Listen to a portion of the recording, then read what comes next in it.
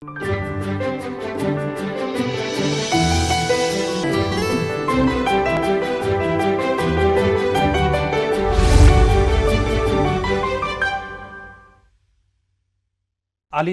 थालीसम्म, गोठदेखि ओठसम्म आवाज विहीनको आवाज, यो हो कृषि टेलिभिजन। हामी छौँ 24 घण्टा तपाईँको साथमा। कृषि टेलिभिजनको विशेष प्रस्तुति कृषि संवादमा यहाँलाई हार्दिक स्वागत छ। म हुँ असीम सापकोटा। आज पनि हामी एकजना अतिथिसँग संवाद गर्नको लागि यहाँहरूको टेलिभिजन सेटमा उपस्थित भइसकेका छौँ। आज हामीले माहौल बन्दै गरेको अर्गानिक कृषि र अर्गानिक कृषि सँगसँगै चाहिँ जोडिएका समस्या अनि चुनौतीहरू अनि कन्फ्युजनहरू के कस्ता रहेका छन्, आज हामी यसलाई चिरफार गर्ने प्रयास गरेका छौँ। आज हामीले लामो समयदेखि कृषिलाई चाहिँ प्राङ्गारिकमय बनाउनुपर्छ भनेर लामो समयदेखि यही क्षेत्रमा चाहिँ अवेरनेस जगाउँदै र जसको लागि आवश्यक प्राङ्गारिक मलहरू त्यसै गरी जैविक विषादीहरू समेत प्रोभाइड गर्दै आउनुभएका व्यक्तित्व आज हामीसँग हुनुहुन्छ। आज हामीसँग रवि कृष्ण जोशी हुनुहुन्छ। आज हामी उहाँसँग संवाद गर्दैछौँ। एसियन जैविक मल उद्योगका सञ्चालक समेत हुनुहुन्छ र लामो समयदेखि चाहिँ यो क्षेत्रमा लाग्दै अर्गानिक कृषि, अर्गानिक तौरबाट नै कृषि गर्नुपर्छ भन्ने अभियान स्वरूप लाग्दै गर्नुभएका व्यक्तित्व हुनुहुन्छ। आज हामी उहाँसँग संवाद गर्दैछौँ। रवि सर नमस्ते, यहाँलाई स्वागत छ। नमस्ते। आराम हुनुहुन्छ? आरामै। सर निकै व्यस्त हुनुहुन्थ्यो है, आज पनि व्यस्त हुनुहुन्थ्यो? व्यस्त त व्यस्तै भन्नु पर्यो, अब यो कामै व्यस्तताको काम हो, अब ठिकै हो। तर स्टुडियोसम्म आउनु भएको छ, हामी धेरै आभारी छौँ। तपाईँलाई पनि अब धेरै समयको अन्तरालपछि यो कृषि टेलिभिजनबाट नै आफ्नो केही कुराहरू राख्न मौका दिनुभयो, तपाईँलाई पनि धेरै धन्यवाद छ। समय परिवर्तनशील छ र आजभन्दा 15-20 वर्ष अगाडि अलिक बढी अत्याधिक मात्रामा विषादीको प्रयोग अथवा रासायनिक मलको प्रयोग गरेको त्यो समय थियो र आज चाहिँ अलिकति माहौल परिवर्तन भएको छ। प्राङ्गारिक रूपमा कृषि गर्नुपर्छ भन्ने कुराहरू गाउँ गाउँमा पुग्दै पनि छ। तर यहाँहरूले त्यो समयमा जुन 56, 57, 58 सालतिरको समयमा चाहिँ अत्याधिक मात्रामा विषादी प्रयोग भएको त्यो समयमा चाहिँ यो अवेरनेस जगाउनु भएको थियो। होइन, त्यो बेला त एउटा इतिहासै बन्यो। हेर्नुहोस् त्यो बेलाको समय अब भन्नुपर्दाखेरि हिजो 2022-23 सालतिर नेपालमा जुन रासायनिक मल पहिलो पटक नेपालमा भित्रियो, धेरै उत्पादन भयो, सरकार पनि त्यसैतिर डाइभर्ट भयो, पछि माटो खस्किँदै गयो, उत्पादनमा ह्रास आएपछि सरकारले पनि अलिकति सोचेर ल्यायो के गरे हुन्छ भन्ने विषयमा। अब हामीले सरकारलाई मात्रै साथ दिएको जस्तो लाग्छ, किनभने जुन हाम्रो माटो बिग्रिसकेपछि, उत्पादनमा ह्रास आइसकेपछि, जुन ठाउँमा जुन माटोमा फल्दै नफल्ने ठाउँमा उपाय के छ त भन्दाखेरि हामीले विभिन्न यो माटो विज्ञहरूसँग पनि सहयोग मागेँ। उहाँहरूको सल्लाह अनुसार चाहिँ के देख्यो भन्दाखेरि प्राङ्गारिक पदार्थ अत्यधिक मात्रामा हामीले दिन सक्नुपर्छ भन्ने हामीलाई सल्लाह दिएपछि हामी त्यही रूपमा त्यो एउटा अभियानकै रूपमा हामी लागेका थियौँ 2062-63 सालमा। त्यो बेलाको समय भनेको त एउटा कस्तो भन्दाखेरि प्राङ्गारिक भन्ने चिज कसैलाई भन्यो भने त म आफैलाई बौला भन्थ्यो, म आफैलाई एउटा कस्तो भने यो नचाहिने काममा लागेर हिँड्यो भन्थ्यो। वास्तवमा अहिले यो प्राङ्गारिक होइन कि हामीले विषादी अत्यधिक प्रयोग गर्न हुँदैन, माटोलाई हामीले बचाउन सक्नुपर्छ भन्ने कन्सेप्ट जनधारणा चाहिँ निकै आइसकेपछि यो हो रहेछ भन्ने यो जुन रूपमा डेभलप भएछ, यो मलाई त धेरै खुसी लाग्यो। हिजो हामीले जुन दुःख गरेको थियो त्यो एउटा समूहगत रूपमै लिनुपर्छ हामीले यो दुःख चाहिँ, त्यो चाहिँ हामी चाहिँ सफलै भएको जस्तो मलाई लागिरहेछ। र अहिले प्रायः जसो विभिन्न जिल्लामा हेर्दै गयो भने प्राङ्गारिककै कुरा आउँछन्।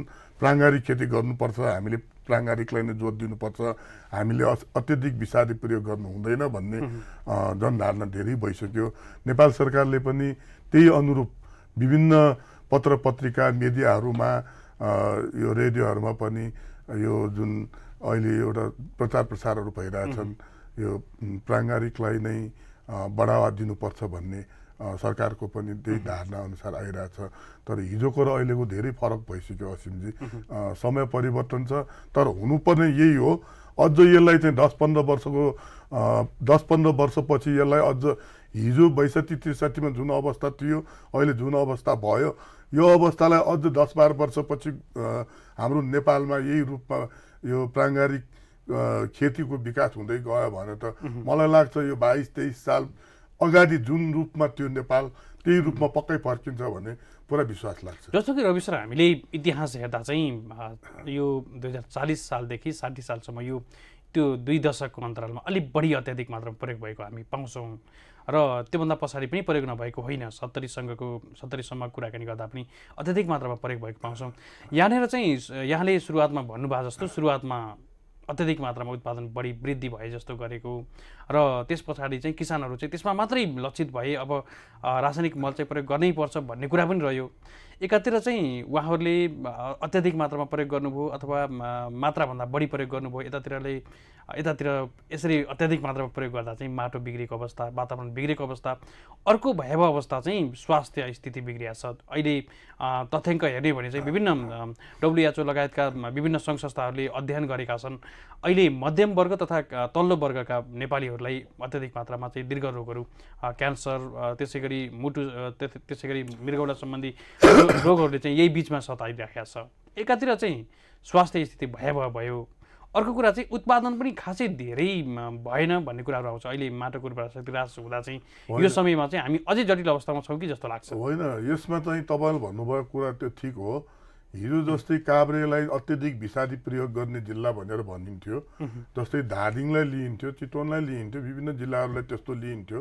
तर त्यो चेन्ज भइसकेको छ। हेर्नुहोस्, अहिलेको अवस्थामा हेर्नु पर्दाखेरि जुन हाम्रो मानव स्वास्थ्यको कुरा छ, माटोको कुरा छ, त्यसपछि आएर हाम्रो उत्पादनको कुरा छन्, उत्पादनको कुरा छ। यी कुराहरूलाई हामीले हेर्दाखेरि अहिले जुन पहिलाको कुरा र अहिलेको कुरामा हेर्दाखेरि अहिले के छ भन्दाखेरि त्यो मलाई लाग्छ 50% भन्दा बढी कन्ट्रोल भइसकेको छ।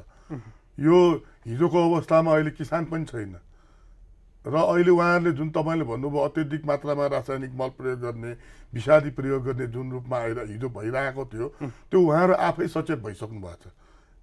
मानव स्वास्थ्यले असर भने कहाँनिर छ? सबभन्दा पहिला त किसान आफैले असर, सबभन्दा बढी असर। हेर्नुहोस्, उहाँहरूले हिजो विषादी प्रयोग गर्दाखेरि मास्क लाउनुहुन्न, ग्लोभ लाउनुहुन्न, केही ज्याकेट केही त्यस्तो व्यवस्थित रूपमा केही गर्नुहुन्न। त्यही चुरोट खाइदिनुहुन्छ, त्यही बसेर खाइदिनुहुन्छ, विषादी प्रयोग गर्नुहुन्छ। त्यसको असर त झन् बढी पर्छ। तर अहिले किसानहरूले त्यो रूपमा गरिआएको पनि छैन। उहाँहरू धेरै सचेत भइसकेका छन् र त्यसपछि आएर उपभोक्ताको कुरा, उपभोक्ता पनि सकेसम्म हामीले विषादी भएको कृषि उपज हामीले खान हुँदैन भन्ने सोचमा हाम्रा यो कृषि उपभोग गर्ने जुन हामी नेपालीहरू छन् उहाँहरू पनि धेरै सचेत भइसकेका छन्। यसको एउटा ज्वलन्त उदाहरण के छ भन्दाखेरि जस्तै अहिले हिजो त्यो रूपमा थिएन। प्राङ्गारिक पसलहरू, प्राङ्गारिक कृषि उपजको पसलहरू, आउटलेटहरू थिएन। अहिले जस्तै तपाईँको विभिन्न ठाउँमा धेरै ठाउँमा यस्तो आउटलेटहरू खोलिसकेका छन्। यसमा प्रमुख देन भनेको त एउटा हेर्नुहोस् प्रेम लामाको पनि धेरै देन छ। किनभने उहाँले यसमा चाहिँ धेरै अग्र भूमिका खेल्नु भएको छ। त्यस्तै हाम्रो गोविन्द शर्मा, उहाँहरूको धेरै देन छ। हेर्नुहोस्, त्यसले गर्दाखेरि अहिले हिजोको अवस्थामा कुनै अवस्थामा पनि छैन। त्यसमा पर्सेन्टेजको रूपमा हेऱ्यो भने मलाई लाग्छ 50% भन्दा कम भइसकेका छन्। अब डाटामा हेऱ्यो भने हामी कहाँ विषादी इम्पोर्ट गर्ने 50% भन्दा पहिलाको रूपमा 50% भन्दा धेरै कम भइसकेको छ।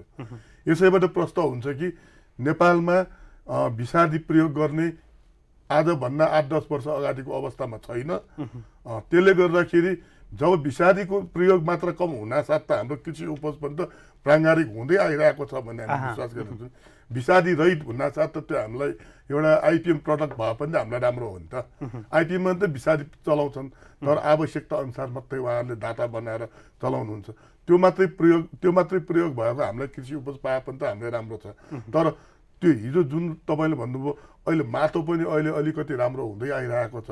नेपाल सरकारले पनि प्राङ्गारिक मललाई एउटा कहीँ 75% अनुदान छन्, कहीँ 100% अनुदानमा किसानहरूलाई बिक्री वितरण गरिरहेछ, बाँडिरहेछ भन्दाखेरि किसानहरूलाई पक्कै पनि चेतना भएर त यो चिज नेपाल सरकारले गरिआएको हो र नेपाल सरकारको धेरै सहयोग पनि छ। किसानहरू पनि जागिसकेका छन्। अब हामीले हिजोको अवस्थामा बसिरहनु हुँदैन। हामीले व्यावसायिक खेती गर्नलाई यो विषादी मात्रै प्रयोग गरेर हुँदैन। पहिलो कुरा हामीले माटोलाई नै ठिक गर्नुपर्छ भन्ने सोचमा चाहिँ हाम्रो किसान दाजुहरू पनि धेरै लागिसक्नु भएको छ। त्यसैले हिजोको अवस्था छैन असिमजी। जस्तो कि रवि सर, अब यहाँले लामो समयदेखि यही क्षेत्रमा काम गर्दै गर्दा परिवर्तन अवश्य नै छ र समय परिवर्तनसँगै चाहिँ अवेरनेस पनि राम्रो भइराखेको छ, अहिले हामीले यो महसुस गर्न सक्छौँ। तर अझै पनि उपभोक्ताहरू कन्फ्युजन हुनुहुन्छ, उहाँहरूले चाहिँ जुन खरिद गर्दा चाहिँ पाउने कृषि उपजहरू चाहिँ स्वास्थ्यकर छन् कि छैनन् भन्ने कन्फ्युजन अहिले पनि छ र उहाँहरूले चाहिँ राम्रो उत्पादन पाए हुन्थ्यो भन्ने कुरा पनि छ। अब केही मात्रामा आउटलेटहरू खोलेको यहाँले पनि कुरा गर्नुभयो, तर बजार अलिकति गन्जागोल अवस्थामा छ। त्यो यस्तो छ, हेर्नुहोस्, एउटा चिज चाहिँ एउटा किसानको एउटा इमान्दारता हो। हेर्नुहोस्, सबै किसान, हाम्रो कृषि उद्यमी व्यवसायहरूले चाहिँ, कृषकहरूले चाहिँ यो अर्ग्यानिक सर्टिफाई गरेको छैन। हेर्नुहोस्, र त्यसपछि आएर नेपाल सरकारले पनि कुनै कुनै कृषि उपजहरूमा अर्ग्यानिक सर्टिफाईको अहिले व्यवस्था गरिरहेछन्, जस्तै कफीमा भइसकेछन्, अब तरकारीहरू मात्रै भइरहेको छैन। हाम्रो सबभन्दा बढी प्रयोग हुने भनेको तरकारी नै हो। हेर्नुहोस्, त्यसले गर्दाखेरि तरकारीमा अर्ग्यानिक सर्टिफाई भइरहेको छैन। यसको लागि सरकारले पनि अब केही पहल त पक्कै गर्लान्। र अब तपाईँको यो जुन कुरा तपाईँले भन्नुभयो, यो हामीले यो बजारमा एउटा व्यवस्थित रूपमा जुन कृषि उपजहरू पाइरहेको छैन भन्ने कुरामा चाहिँ कस्तो छ भन्दाखेरि प्राङ्गारिक प्राङ्गारिक कृषि उपजको किसानले अलिकति रेट बढी खोजेकै हुन्छ। हेर्नुहोस्, अब हाम्रो कालीमाटी बजारमा धक्कु गोलेबडा किन्यो भने सायद 200 रुपियाँ पाउँछ भने प्राङ्गारिक गोलेबडाको किलोको 100 रुपियाँ पाउँछ। हेर्नुहोस्, 100 रुपियाँ पर्छ। त्यसले गर्दाखेरि रेटको हिसाबमा धेरै अन्तर छ। त्यसले गर्दाखेरि पनि यहाँनिर समस्या यो छ कि विषादी प्रयोग गरेको कृषि उपज र यो हाम्रो प्राङ्गारिक कृषि उपजमा रेट फरक भइरहेछन्। यी कारणले गर्दाखेरि पनि हाम्रो जनमानसमा एउटा के रनभुलमा परिरहेछन् भने यत्रो महँगो किन भइरहेछन्, यो व्यवस्थित त गर्नै पर्ने हो। हेर्नुहोस्, अब व्यवस्थित गर्न सरकारले नै गर्नु पर्यो नि। अब बजार त सरकारकै छ, कालीमाटी बजार, बल्खु, तपाईँको जस्तै बानेश्वरको बजारहरू, यी बजारहरू त सरकारले नै सञ्चालनमा छन्। तर केही ठाउँहरू दिएर प्राङ्गारिक कृषि उपजको बजार दिनु पर्यो। जस्तै हाम्रो यहाँ लगनखेलमा पनि छ एउटा, त्यही पनि आउटलेट छुट्टै दियो भने, आउटलेट छुट्टै दिएको अवस्थामा केही आधार त हुन्छ किसानलाई पनि, पक्कै पनि। तर त्यो चाहिँ अहिलेसम्म व्यवस्था भएको छैन। यो कुरा पनि हामीले उठाउँला, उठाउनै पर्छ, यो विषयमा पक्कै उठाउनु पर्छ। रवि सर, अब लागौँ, यहाँले एउटा अवेरनेस गर्दै आउनु भएको छ। अर्को कुरा चाहिँ सँगसँगै चाहिँ प्राङ्गारिक मलहरू अहिले उत्पादन गर्दै पहिलादेखि नै यसरी लाग्नुभयो, यो क्षेत्रमा यसरी लाग्छु भन्ने सोच यहाँलाई कहाँबाट आएको थियो? होइन, मलाई यसमा चाहिँ कस्तो भयो भन्दाखेरि हामीले 2062 सालदेखि चाहिँ थाइल्यान्डको एसिया एग्रोटेक कम्पनीबाट क्वान्टङ मल इम्पोर्ट गरेर किसान कहाँ गएर हामीले एउटा एवेरनेस प्रोग्रामै जस्तै गरेँ। त्यो टाइममा मात्रै होइन, अहिले पनि मलाई धेरै सहयोगै गरिराख्नु भएको छ। जस्तै हाम्रो नाउँ लिनुपर्दाखेरि धेरैको नाउँ छ नि। हेर्नुहोस् है, त्यसले गर्दाखेरि अब हामीले त्यो काम गर्दै जाँदाखेरि के हो, हामी त एउटा सेवामूलक व्यवसाय हो। हेर्नुहोस्, तर हामी पनि सर्भाइभ त हुनै पर्छ। अब आजभन्दा 2-3 वर्ष अगाडि नेपाल सरकारले नेपाली प्राङ्गारिक मललाई अनुदान दियो। हेर्नुहोस्, अनि जुन चिज 10 रुपियाँदेखि 15-20 रुपियाँ 25-30 रुपियाँमा पाउने भएपछि हाम्रो इम्पोर्टेड क्वान्टङ मल त्यति साह्रो बजारमा किसानले नरुचाएको होइन कि महँगो भएर किन्न अलिकति पछि हट्यो। त्यो हुँदाखेरि हाम्रो सेल्सको रेसियो अलिक घट्यो। अब हामीले यसको विकल्प के त भनेर मैले सोचेँ।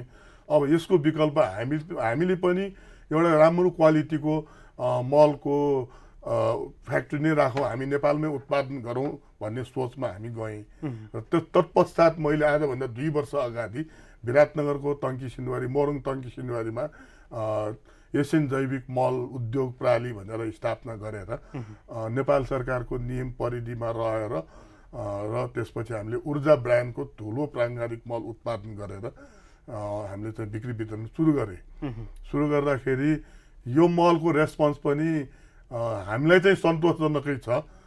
जुन रूपमा बिक्री हुनुपर्ने त्यो बिक्री भइरहेछन्, किसानहरूले पनि त्यसको रेस्पोन्स चाहिँ राम्रै छ, उत्पादन ठिकै छ भन्ने जस्तो हामीले पाइरहेछौँ। त्यही अनुसार हामीले चाहिँ यो जुन हिजोको अवस्था हेर्दाखेरि अब हामीले कृषि व्यवसायमा लागिसकेपछि हामीले छोड्ने कुरा हुँदैन। हामी त्यही भएर एउटा मल व्यवसायमा चाहिँ निरन्तरता मात्रै दिन खोजेको। अहिले पनि क्वान्टम चाहिँ हामी इम्पोर्ट गरिरहेका छौँ। हामीसँग मल मौजुद पनि छ र ऊर्जा पनि हामी यो एसियन जैविक मल उद्योगको ऊर्जा मल पनि हामीले जस्तै अनुदानमा पनि बिक्री गरिरहेछौँ र त्यसपछि यो हाम्रो एग्रोवेटहरूमा पनि हामीले बिक्री गरिरहेछौँ। अहिले देशभरि नै पुर्याउनु भएको छ? देशभरि नै त्यस्तो त छैन असिमजी, हेर्नुहोस् देशभरि गर्ने भनेको त धेरै गाह्रो छ। लगभग हामीले 8-10 जिल्लामा हामीले दिइरहेछौँ, बिक्री भइरहेछ। हामीले बढाउने सोच चाहिँ छ। बल्ल 2 वर्ष भयो तैपनि हामीलाई सन्तोषजनकै छ। बिक्री त्यस्तो नराम्रो बिक्री होइन, सन्तोषजनकै बिक्री छ। अब भोलिको अवस्थामा हामी पुर्याउन पनि सक्छौँ होला जस्तो लाग्छ। अब माटो सुधार्ने कुरा मल रह्यो र मल र बिउको संयोजन राम्रो भयो भने पक्कै पनि उत्पादन र बालीको उत्पादकत्व वृद्धि हुन्छ। यो कुरा कसैले नकार्दैन। अब गुणस्तरको कुराकानी गरौँ। मलको गुणस्तर कतिको हुनु आवश्यक छ र यहाँहरूले उत्पादन गर्नुभएको मलको रेस्पोन्स कस्तो पाउनु भएको छ?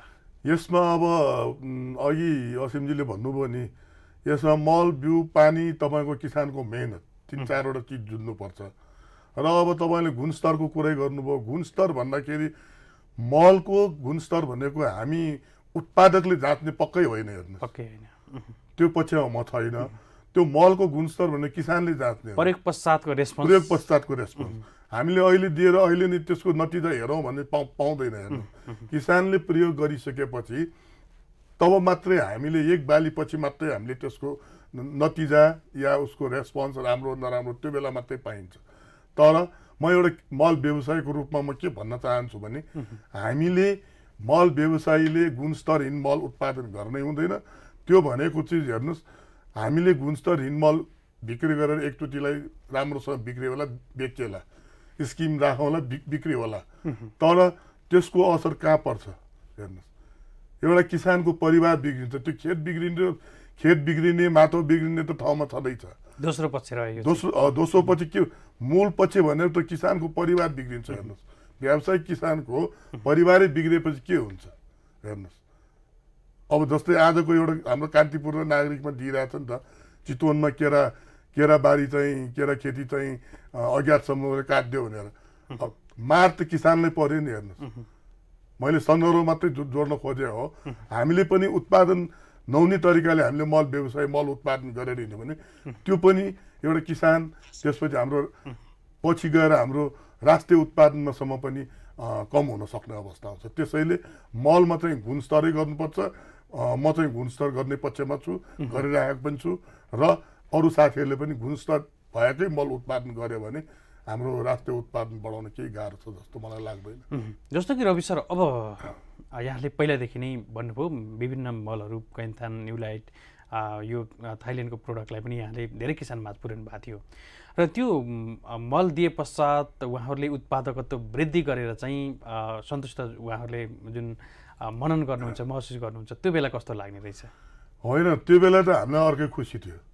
हामीले नार्कमा आलु अनुसन्धान हाम्रो आलुको चाहिँ यो नार्कको डिभिजनमा हामीले लाकुरे भान्याङमा हामीले जुन आलुकोमा ट्रायलमा राख्दाखेरि हाम्रो सरकारको राष्ट्रिय उत्पादन प्रति हेक्टर 18 मेट्रिक टन थियो। हामीले क्वान्टम मल प्रयोग गर्दाखेरि 25 मेट्रिक टन प्रति हेक्टर आलु उत्पादन भयो। त्यसपछि हामीले त्यो रिपोर्ट हेरेँ।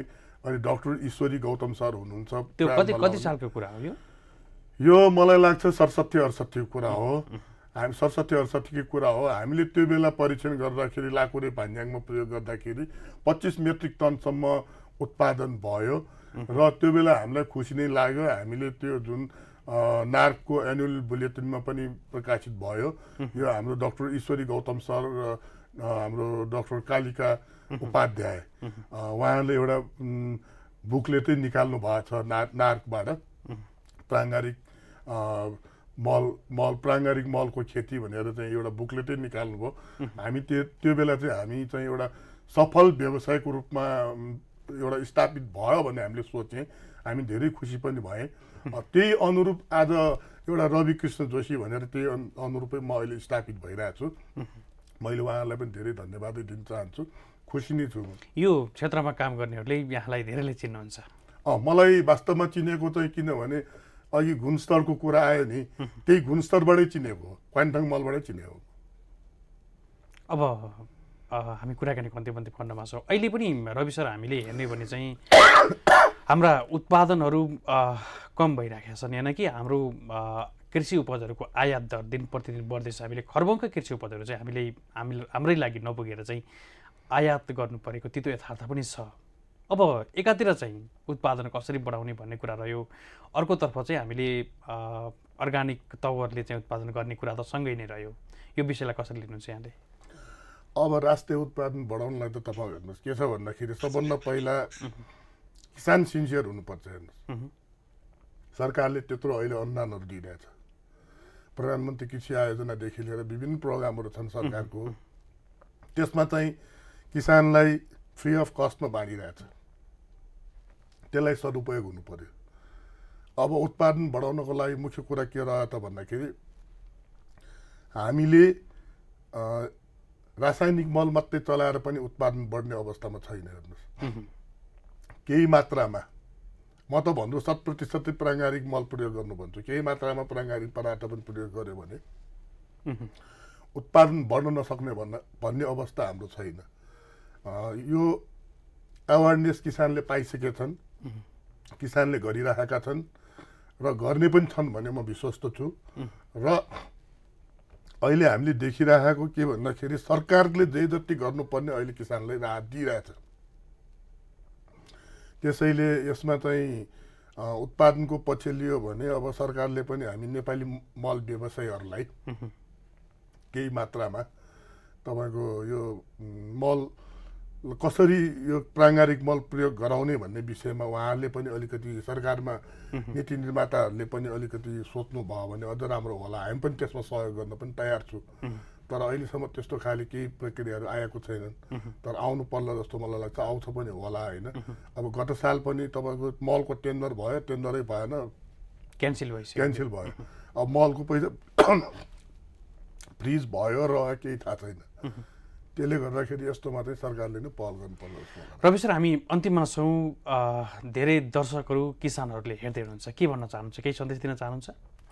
सन्देश भन्दाखेरि यस्तो हेर्नुहोस्, तपाईँको सबभन्दा पहिला म कृषि टेलिभिजन परिवारले धन्यवाद दिन्छु। धेरै समयपछि यो कृषि टेलिभिजनमा उपस्थित भएर आफ्नो केही विचार राख्न पाएँ र म कृषि व्यवसायी मित्रहरूलाई के सन्देश दिन चाहन्छु भन्दाखेरि हिजो जुन रूपमा चाहिँ रासायनिक मल प्रयोग भइरहेको थियो त्यो प्रयोगलाई चाहिँ कम गर्दै प्राङ्गारिक मल प्रयोग गरौँ र हाम्रो उत्पादनलाई बढी गरेर राष्ट्रिय आयलाई बढी गर्न सहयोग गरौँ भन्ने चाहिँ म एउटा सल्लाह सुझाव मात्रै दिन चाहन्छु। कार्यक्रममा उपस्थित हुनुभयो, हामी धेरै आभारी छौँ। यहाँलाई बिदा गर्छौँ। नमस्ते। हस्, धन्यवाद। नमस्ते। हजुर, हामीले आजका अतिथिलाई बिदा गरिसकेका छौँ। उहाँको कुराकानी सँगसँगै आजको लागि भने कृषि समाजको समय सकिसकेका छ। हामी भोलि नयाँ विषयमा, नयाँ अतिथिको साथमा, नयाँ श्रृङ्खलाको साथमा अवश्य उपस्थित हुनेछौँ। तबसम्मको लागि कृषि समाजका सम्पूर्ण युनिटसहित असीम सापकोटा पनि बिदा हुने अनुमति माग्छु। हेर्दै गर्नुहोला कृषि टेलिभिजन। जय कृषि, जय किसान। नमस्कार।